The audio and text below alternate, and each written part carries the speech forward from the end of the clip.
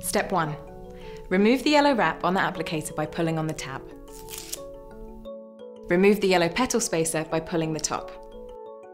Discard the yellow petal spacer. You will also want to make sure the inner petals of the device are open before placing the cap, like this. Place the cervical cap into the open cap holder as shown.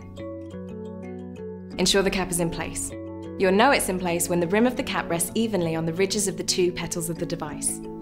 Don't squeeze the outer petals to close the cap. Gently squeeze the cap holder closed until you hear a click.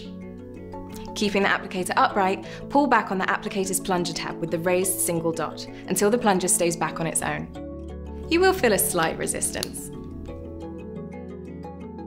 Keep the device upright, being careful not to tilt the device more than 45 degrees.